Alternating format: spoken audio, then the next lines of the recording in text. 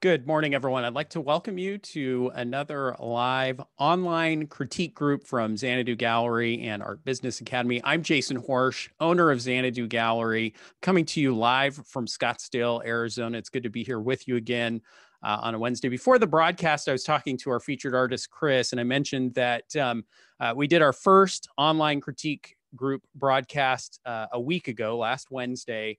And I've got to say that as I was coming in this morning and thinking about the fact that that was a week ago, it kind of blew my mind because it feels like it has been at least a month. Time has been passing so strangely the last several weeks. We talked about it last week. We're in an unusual circumstance with many businesses closed. Our gallery, Arizona's been in a little bit of limbo in that regard. And we just finally got an order that began last night that the recommendation is to shelter in place or stay at home. Although I will tell you that there were so many exceptions to the order in Arizona that it really feels more like a suggestion than an order, but we'll kind of see how that goes. Hope you are all staying well and staying safe. And I look forward to this opportunity to take a little break from all of that and to focus back on artwork and to be able to get to know another artist and explore the artwork and have this conversation. So I'm very pleased to be here with you all this morning. And our featured artist today is Christine Crozier. Christine, let me bring you in and correct me if I'm wrong, but you typically go by Chris? Yes. And so we're excited to have you here this morning to be featuring your work. Chris, begin by giving us a little bit of your background and life experience that brought you to artwork. I grew up in a house full of murals. My dad was kind of a frustrated artist. He was an electrical engineer, but he painted murals in our house. And so I just kind of thought everybody lived with that. And I was encouraged to paint as a kid. And my dad let me critique his work, and he critiqued my work when I was quite little. And we were not necessarily kind to each other. I mean, it was no holds barred. So my first formal lessons were with a very strict and traditional Chinese teacher. And so I did Chinese brush painting for 2 years. And then when I started learning decorative art in my mid-20s, I had to learn to paint like a Western artist. And that was kind of an interesting thing. And we started doing murals and faux bois, faux marbre, gilding, that kind of thing. And then in 1989, I decided I wanted to learn to oil paint. And I just wandered around. We lived in the Monterey Bay Area. So I wandered around Carmel and looked at galleries until I found an artist whose work I really admired. Went in, asked the gallery guy if this artist taught, and Marty stood up and said, well, yeah, I do. And I'm doing a class in 2 weeks, and I signed up. And so I've been doing oil painting since then. About 20 years ago, I kind of quit our mural business, and I've been doing mainly oil painting, fine art since then. But I still do murals on occasion. I like it. I like working that scale. So it's fun. And as we look at the background of the setting where you are those murals that you have painted in the room there? My husband and I were teaching in the Fiji Islands, and I plein air painted there for a month. And I came back, did a painting off one of my plein air paintings. I liked it so much, I did a mural of it. And then when I was in the Carmel Art Association, they wanted to do portraits of us. And so I set up my easel and I did a plein air painting off the mural, which was done off a plein air painting. There originally. You go. So excellent. And so with your fine art, how have you been showing that work? Tell us a little bit about kind of what the experience has been getting your work out in front of potential buyers and what sales have been like over the years. It sort of started by accident. I never really marketed that much, which now in this culture is probably not a good thing. But originally I got into 2 or 3 galleries because I was out painting in the area. And somebody would come by and go, hey, when you're done, let me bring it in, let me see it. And all 3 of those galleries I ended up being in. Huh. So sales have been, you know, okay. It's supplemented with decorative art, but yeah, I just kind of did it by accident, which is probably not a great thing because I didn't have to really learn to market. Well, there's always time to learn and expand, and oh yeah, certainly we all have those opportunities in the work. So excellent, Chris. It's and again, I really appreciate your willingness to be here in the critique group. And as we begin the critique process, many of you have already spent some time on our website looking over the pieces that Chris submitted. And I thought what we would do this week, last week we went kind of a little bit free range and just talked about a number of different areas. What I'd like to do this time is kind of take a look at the work from several different aspects. I want to look at, and we did some of this last week, I just thought we'd take a little bit more formal approach to it. So I'd like to look at the consistency of the work, quality, and by that I mean both quality of the work itself in terms of technique and style, but also the quality of the presentation and format, the style of the work, marketability, pricing, and then we're going to get some words of encouragement. And as many of you submitted using the form, you'll kind of get a sense of where the conversation is going. But let's begin then by looking at the work itself. And we'll just kind of move through these 5 images, and you can of course see, hopefully, we're still getting the hang of the format here. So I don't know if our video is covering up the title, medium, price information there.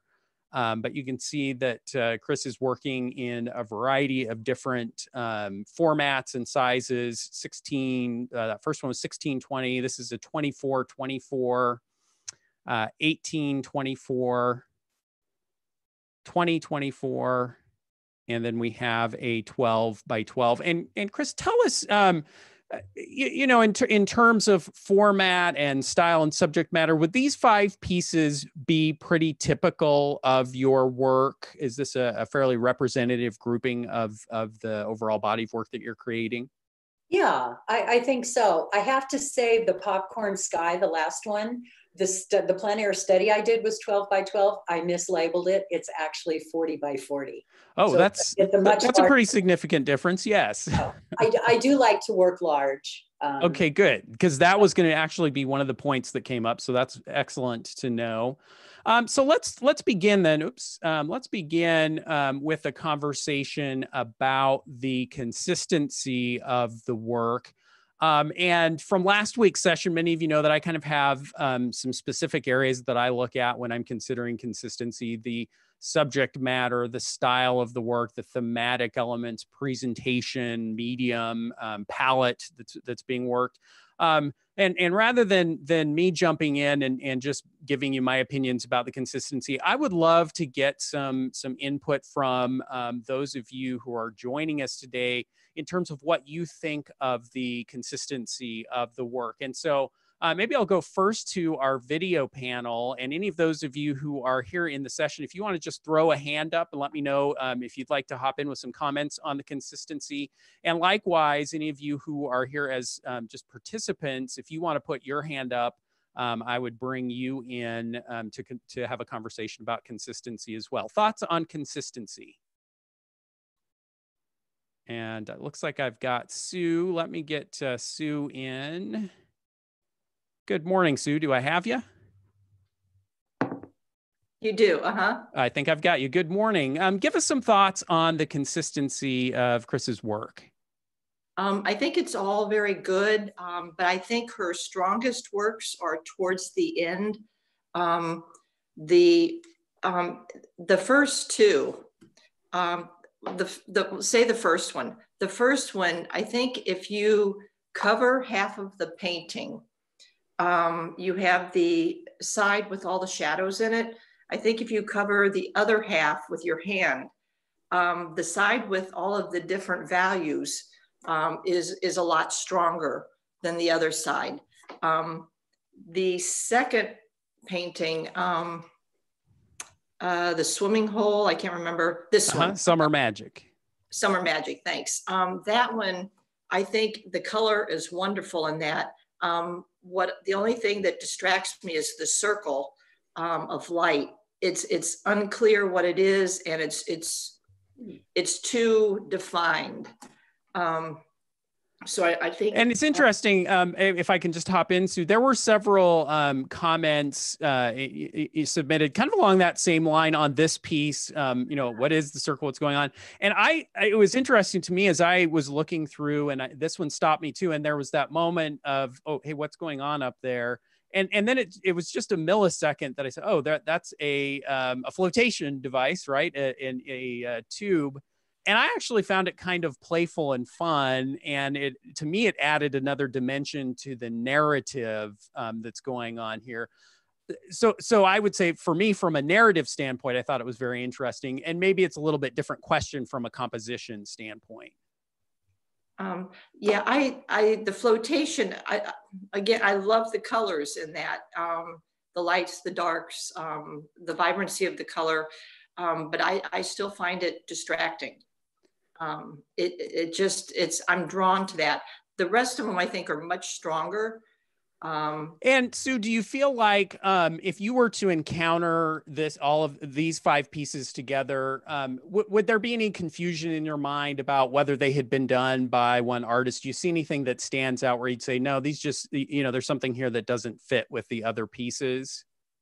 I would say the only one would be the one with the kids swimming. I think it works, but the others are all landscapes without people.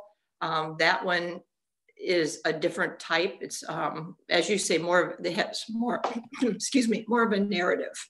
Yeah. Okay, good. Let me see if I can get Karen in and just see if you have some additional perspective. Good morning, Karen. Do I have you? Yep, I've got you loud and clear. Good, super. I find that the style is very consistent. I love the brushwork. That brings it, there's no doubt in my mind who painted it, because it's very much the same. I love the loose brushwork. It's very personal. So yeah, I think it's extremely consistent. Yeah, and remember, at least from from my perspective as a gallery owner and thinking about how I might show the work together, and Sue and Karen, I appreciate both of your comments. I do agree with Sue that there is a little bit different feel in the piece with the kids, but it's not so different. And especially when I think about the other elements that tie it together, the brushwork, the kind of interplay between the lighter and darker values. I don't see that I would have any issue showing this right next to one of the other pieces and feel like there would be a jarring transition.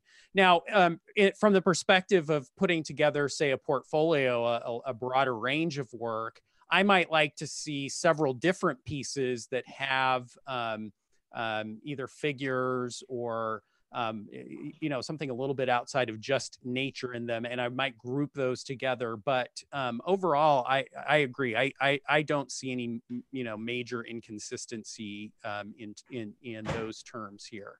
Any other comments on consistency? And then I'd like to talk a little bit about quality. And goodness, somehow I got in here without bringing in, Chris, your images of the frame pieces. So let's skip quality for just a second while I pull those over. Let's talk about Chris's style. And again, if I could bring in some panelists to talk about what you feel are the strengths of the style, and any input or suggestions that you have stylistically, I'd love to bring in. Marianne, let me see if I can get you in. Good morning, Marianne. Oh, hold on. Do I have you? I think I've got you. Good morning. How are you? Great. How's it going? Great. It's doing good. We're doing great here. Excellent. Talk a little bit about your reaction to Chris's style and the work itself. So first of all, my first reaction was her quality of light is just beautiful. I am a huge fan of light in my own work. It's probably what draws me into pretty much every piece I ever look at. And I thought your handling of the light in all of these pieces was just fabulous. In the one, I know it's a little controversial right now in this, but the summertime one that she has, the Summer Magic, I think that's probably my favorite piece out of the ones that you've shown. And I personally loved all of the everything that it brought me, exactly the Summer Magic. I knew exactly what it was. It took me back to maybe a childhood memory type thing. It seemed like something I would have done when I was little myself. And the style, this sort of impressionistic realism, it gives you that feeling of memory as opposed to telling you everything. And I think that's something that I love, is that it forces you to interact with it. It forces you to come up with your own ideas, your own story, your own feelings about it. And I can't say enough. I think you are a master of what you've done. I'm really impressed. I wouldn't have anything to say negative about your style. Wow, thank you. You're very welcome. I really do. I mean, listening to your biography, because I didn't know anything about you, and I can see that you've been doing this, you've been an artist for a long time. And I think it comes through in your composition, in your, like I said, your light play and your movement of the paint. I really was impressed. Thank you. And Chris, talk a little bit about subject matter selection. How do you go about gathering reference material? Are you painting plein air, or are you spending most of your time in the studio? What's that process, your creative process, like? I have gone from being mostly a plein air painter, pretty much always in the field, to now I'm doing small studies in the field and sketches, and then I come back to my studio and work on larger pieces. I have to say, I've always wanted the paintings to sort of evoke an emotion or a memory in people. I want to feel like the place more than I want it to look like the place. Yeah. So. And I know we have a good number of landscape painters and photographers who are in our audience. And it's a conversation I frequently have with artists in the gallery when we're looking at landscape. I discourage the artist from being too specific in their titles. I like your titles, Chris, that are kind of in that vein of evoking a broad resonance in terms of memories and those kind of things. So I wouldn't want someone to title a piece like the one we're looking at right now as, Clear Creek, Idaho, or, because what will happen is people will come into the gallery and they'll say, oh my goodness, I think I've been here. This must be in Kentucky, where I grew up. And I know very well that the artist is from California and that this is probably, a piece that was created locally. But I'm not going to have that kind of conversation with the client where I'm trying to let them know, sorry, you're wrong. And those aren't aspen, they're birch, or anything like that.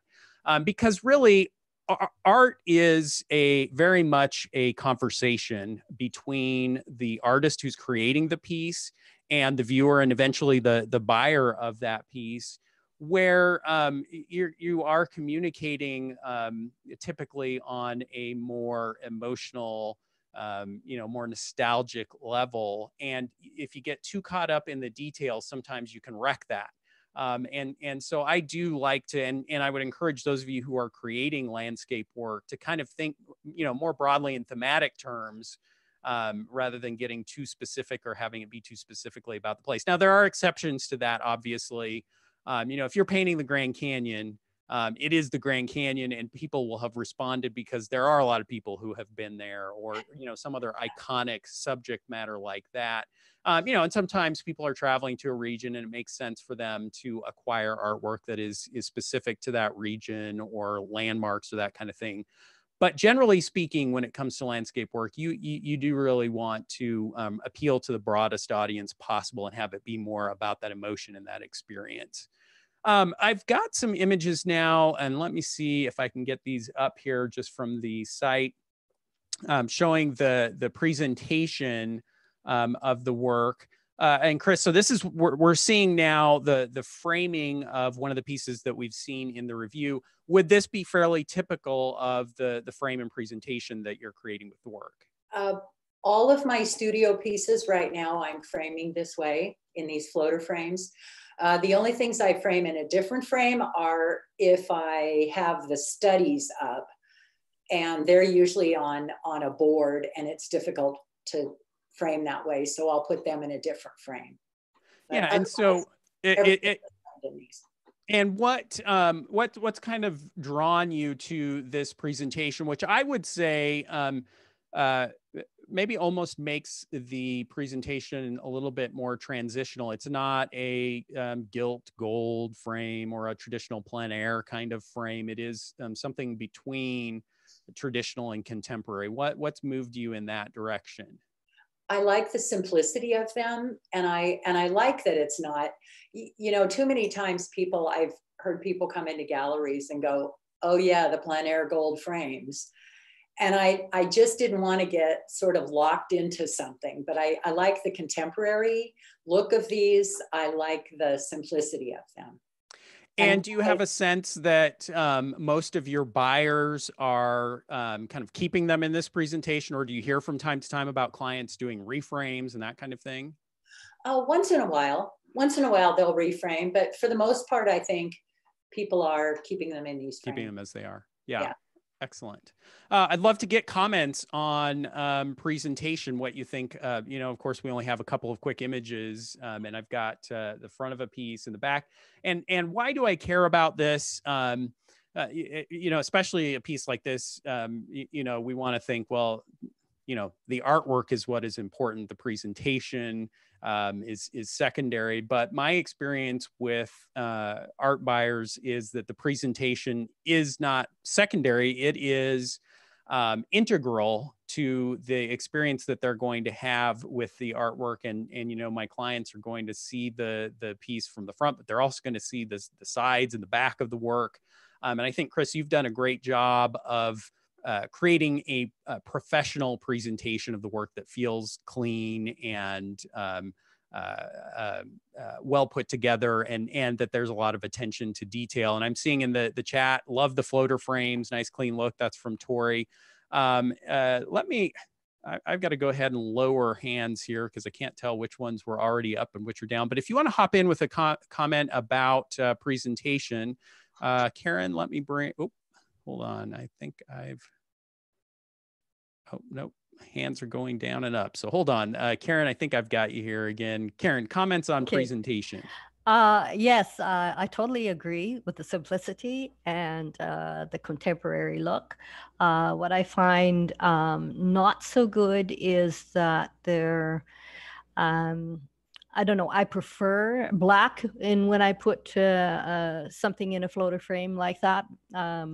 It gives an edge to it. I find that there's nothing in the painting that relates to that particular brown color. So yeah, that's the only thing that I have against it. Okay, good. Dan, I think I've got you, and it's funny, they kind of pop around. Good morning, Dan. Can I hear you here? Yes, sir. Okay, there. Gotcha. Can you hear me? Yep, got you loud and clear. Thank you. Should I give you, my name is Dan Nelson. I'm an artist. You can Google me, find me. And where are you located, Dan? I'm in Raleigh, North Carolina. Raleigh, excellent. Yeah. Question about presentation in general. Probably 12 years ago, I abandoned framing altogether and do nearly 100%, nearly 100% gallery wrap. And I would love your input, your thoughts on that. Yeah. Yeah, it's a great question, and I will tell you, it depends.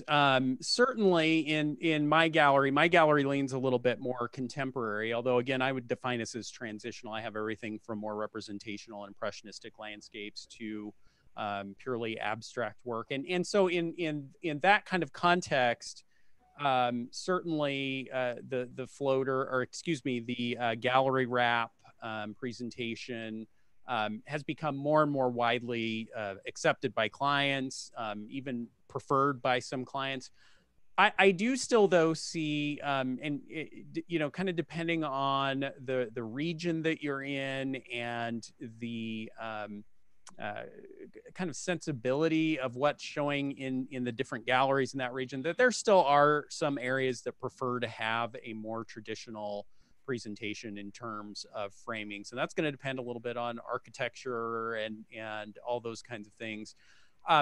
You know, there still seems to be somewhat of a clean divide between artists who are creating work that is more representational, that though there would be a little bit more of a tendency to show that work in frames.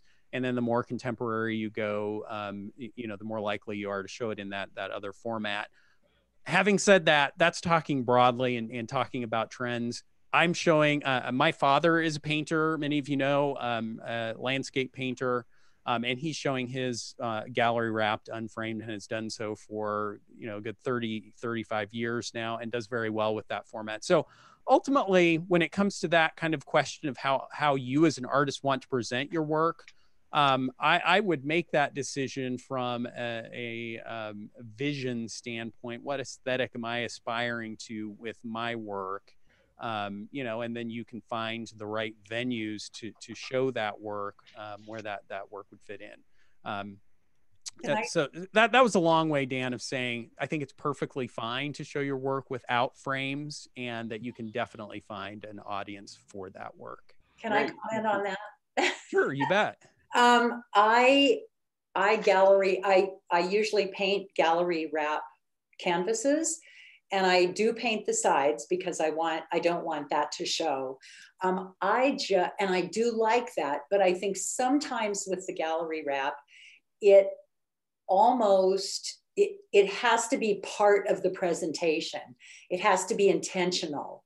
And for me, just personally, I like just it's a little more finished. Like with your father's work, he creates a little rim of white, and then that's around the edge, but it's very, very intentional. I also have submitted to some shows that don't accept gallery wrap. So there's that too. But I just like it. It's a little cleaner, a little more finished for my part. Yeah, so it's a debate that we probably can't answer in full here this morning. But certainly you're seeing wider and wider, you know, acceptance of, and even some preference for the gallery wrap presentation. So again, I would say either way that you feel is best for your work, you're going to be okay going in that direction. You will be able to find audience and galleries and shows that would be able to show and sell that work. Let's also then talk about, let me get us there.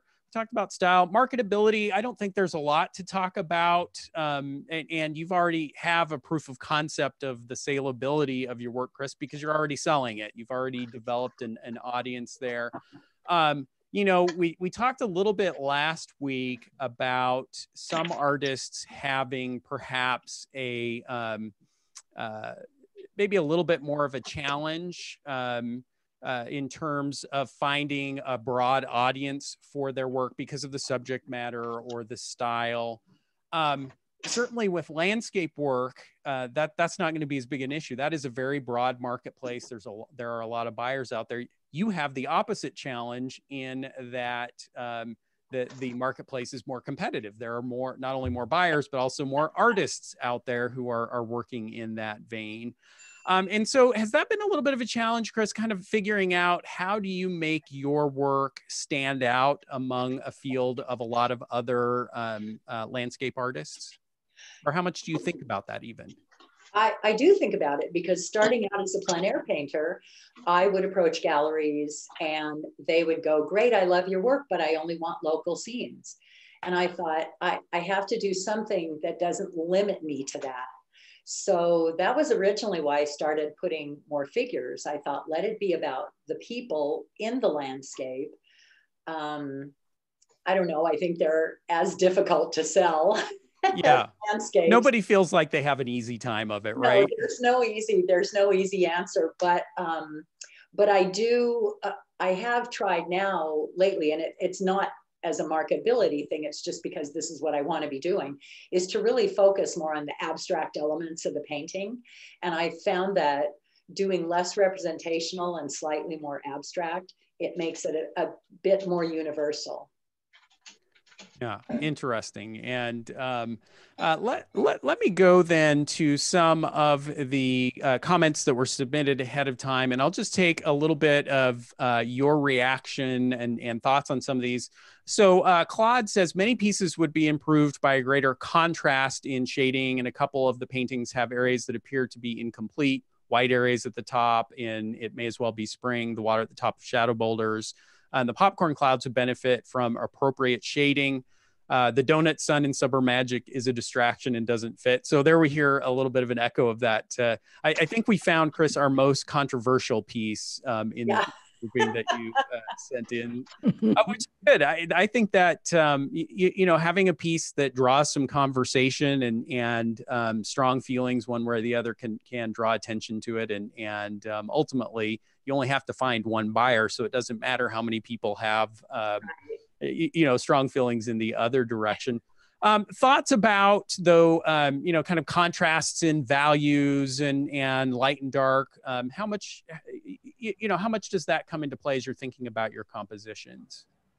A lot. I do thumbnail sketches in just light and dark. If I can't paint somewhere and I can only make photos, I do a thumbnail sketch of what I think I'd want the painting to do, but I always do a thumbnail sketch. So I think I pay a lot of attention to it. Yeah. That may not show in my work, but I do try and pay a lot of attention to that. Yeah, excellent. Cree says, there's great consistency in the paintings. Her sensitivity draws me into each painting as though I might be a member of the family and had the opportunity to swim, freeze in the snow, and climb to see views that most people yearn to experience. Her clouds hover but do not take away from the journey. Her solid constructions build a comfort in my heart with a yearning to be where she has traveled. And that's the beauty of your work, right? Is that we have the opportunity to take those trips with you. And I too love that feeling. And I always feel kind of privileged to spend a lot of time around artists because I feel like you all see the world in a slightly different way than the rest of us do. We can maybe have that emotional experience where we're at a beautiful vista and appreciate the scene. But I often don't know, okay, what is it that's making this such a striking scene? And as I look at your work, Chris, I see that you're paying attention to that and really trying to find what's interesting in that scene. Thanks. This from Gina from California. Don't forget the backgrounds. They should be as interesting as the foreground. Really like some of the brushwork, but some of it's too repetitive. Like the forest in the background. Value should be as important as composition. Subtle and atmospheric parts don't need to be boring. Sometimes it's helpful to take a photo of the piece when you think you're finished, look at it with fresh eyes, walk away and come back. Even better is to take a pic and flip it. That could be painful, but helpful. Yeah, talk about that a little bit, Chris. How do you know when a piece is finished, and how often are you going back to a piece after you've worked it and feel like maybe it needs something else or something added to it? I do that much more often than I used to. I used to, when doing plein air, I'd be like, okay, I'm done. That's it. I don't know what else to do. But now I do tend to go back. I look at them for a long time. I do photograph them. Especially if I'm not sure about something, I'll photograph it, flip the photo. Sometimes a friend taught me to take tracing paper and put it over the photo and outline the dark areas, outline the light areas, and color them in and just do it as a pure abstract and make sure it's kind of a way to check it. So I actually do that. But yeah, I do go back now more often, but often I'll just go, you know what, this painting, I've had it for 8 years. It's not working. Yeah. Let's just reuse the canvas or paint over it or do something different, you know? Yeah. Excellent. Well, good. Any other, the one other question I wanted to ask you was how you arrived at, we saw your price points for these pieces. Talk about the evolution of the pricing process for your work and how you come about determining the value for any individual piece. When I started out, gallery owners really helped me set the prices. I mean, I had no clue. And that started it. And then I really hadn't, they'd gone up a little bit over the years. But until I took the Art Business Academy, thank you very much, Jason. And we did the spreadsheet with the pricing where you compare it to other galleries. And I realized I hadn't raised my prices in 10 years.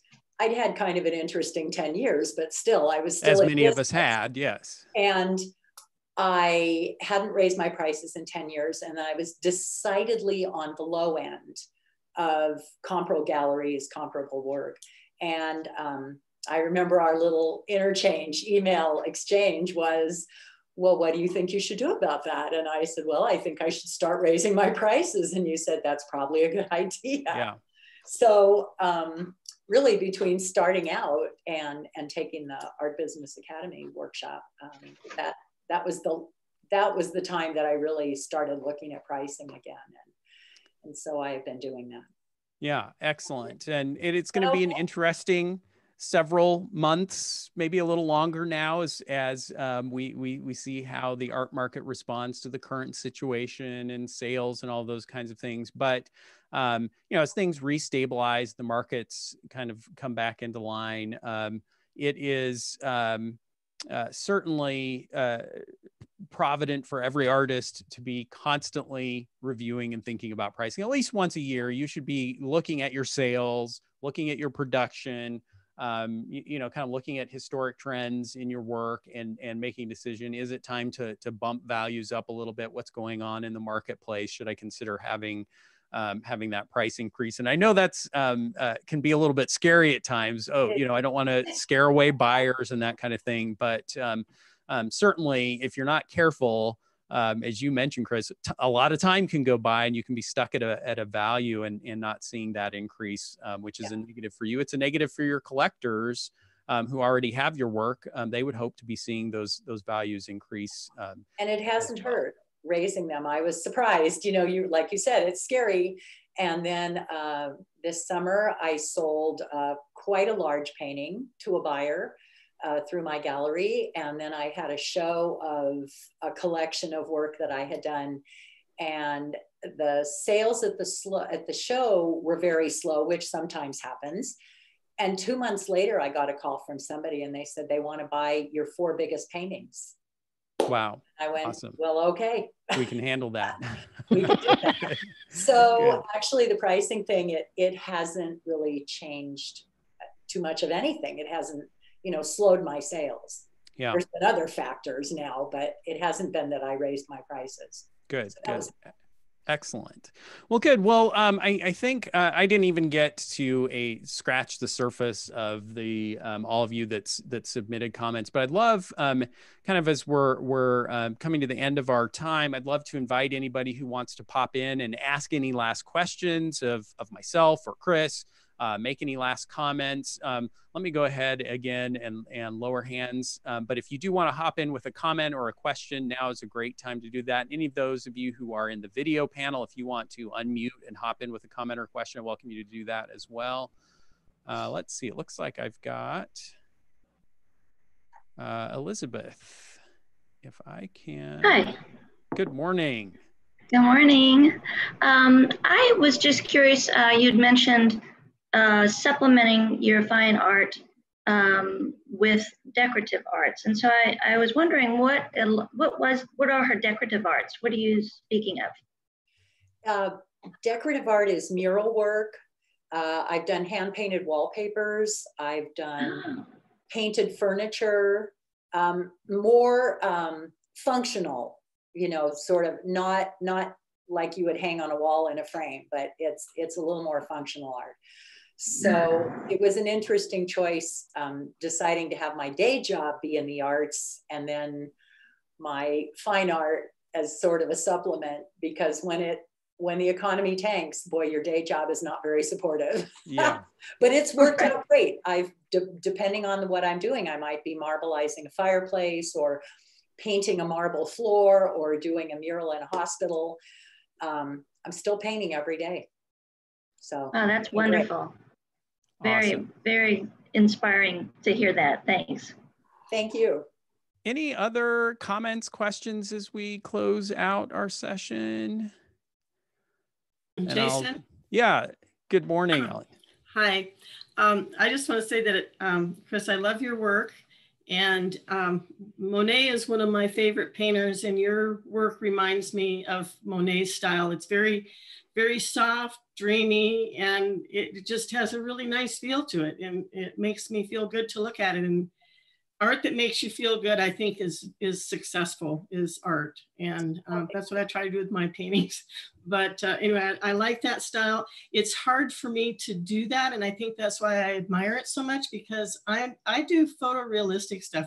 I've tried to do that Monet style and it just never works for me. So I really admire that you're able to capture that and do that very dreamy, soft kind of stuff, because it does draw you in, and it does take you to a dreamlike state. It's great. Thank you so much. That's great to hear. And Chris, let me ask you this, kind of in that same vein, how different, when you're doing the more decorative work, and the murals, is that in a significantly different style? Is a lot more realism and representational, and then is the landscape work looser and kind of a release from that, or are they pretty close? Yes, it is. Part of it is that when you're doing a mural, you're working by committee or what somebody else wants. So it's much more realistic. And the room I'm sitting in, this is my office. These are murals that I have painted in the background. So it's often historical styles. This is a kind of an 18th century chinoiserie style murals I've done in this room. So yes, they are much more realism. So often it's just like putting aside the restraints of someone else's opinion about what you should be doing. When I do my own painting, it's like, I don't care if anybody likes this or not. I'm just doing this for me. So yeah, awesome. So there is definitely a difference. But there's a carryover too. I try and make a lot of my murals. The one that my portrait is behind, the one of the Fiji Islands, I wanted that to look like an oil painting, even though it was a 8-foot by 8-foot mural. So. Excellent. Looks like I've got just a couple of others. PJ, let's see if I can get PJ in. Did you have a comment or a question? And, oh, do I have you now, PJ? Okay, now. There we go. I think I've got you. I just wanted to say thanks for Chris for putting herself out there. This is so helpful. And thank you for putting this on. This is just great and so helpful. Yes, thank you. And I am very appreciative. I did have a number of you after last week's session saying, hey, how do I get into the hot seat? I'd love to be featured, which surprises me. I mean, I personally would be a little nervous about it, but I appreciate your willingness to. And just know that the way it's working right now is that we're randomly selecting subscribers to red.blog to submit work for consideration for these sessions. And so if you're subscribed to red.blog, you've got a shot at being in on this and joining us. But yes, Chris, I thank you as well for being willing to submit the work and have this conversation about your art. Well, thank you. And I want to thank everybody who commented. I really, really appreciate it. And as hard as it may be, the comments that are not necessarily positive are the ones that you really learn from. So yes, yeah, and I hope that we'll all take it that way, that, obviously everyone's going to have their own perspective. And I think everyone is also going to look at your work, Chris, and say, well, if I were painting that, this is how I would do it. And you know, that's a different thing than if you're creating it. And so my hope is that through these conversations, we're just all getting a little bit of a broadened perspective, and that you can take what sparks your imagination and use that, and whatever doesn't, you can say, well, go ahead, paint it, do it your way, and we'll all grow from it that way as well. Again, thank you, Chris, and thanks to everyone who's joined us for this session. As of now, the plan is that we'll be back here next Wednesday for another online critique group. I say back here, but it is possible that you'll be seeing me from my home computer next week if things continue to go the way that they have been going. But either way, the plan is to be back here next week for another critique session. Thanks, everyone, for joining us. We'll see you soon.